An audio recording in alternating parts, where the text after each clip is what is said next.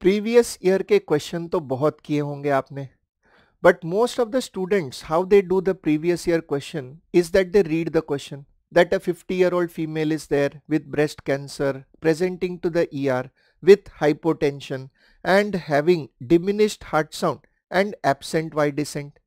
बस इतना पढ़ के they are going to reach the probable diagnosis, and maybe it will be because of the reading habit you may reach the correct diagnosis also, that you will say that this is cardiac tamponade.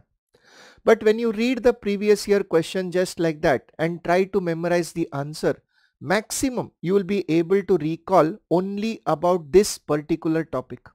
But with us, what we are going to do is that take every question and discuss about the differential, so that not only do you know the question, but you can also understand the differential.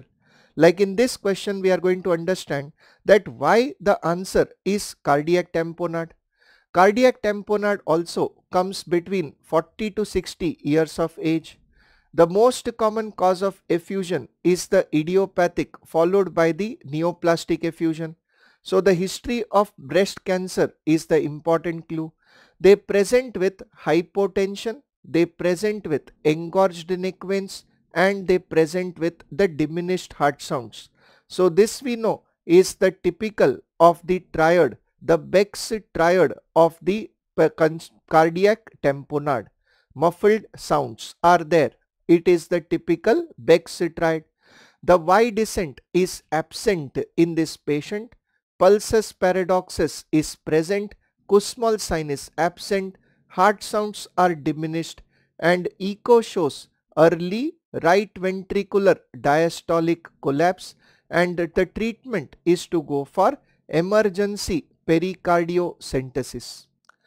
So when we read like this, like a story, we remember the whole point about the cardiac tamponade itself. The differential constrictive pericarditis also presents in the same age group, but it is most commonly due to a TB pericardial effusion. In the early stages, it only presents with risk of tachyarrhythmias.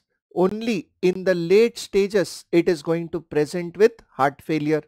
So heart failure presentation can look similar in both, but here the Y descent is exaggerated, and here the question will contain both pulsus paradoxus and Kussmaul sign with the presence of pericardial knock. The echocardiogram will show the E:A ratio is supranormal, which is diagnostic of the disease, and surgical resection is going to help the only potential cure.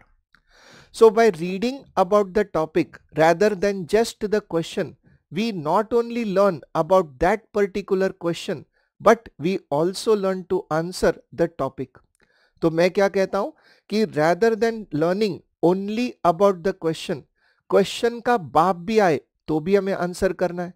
इसीलिए join us in DAMS for the PYQ का बाप from dates 13 to 17 February, where we will discuss all the previous year questions along with the relevant concepts, so that you don't only answer that one question, but every question related to the topic. See you there.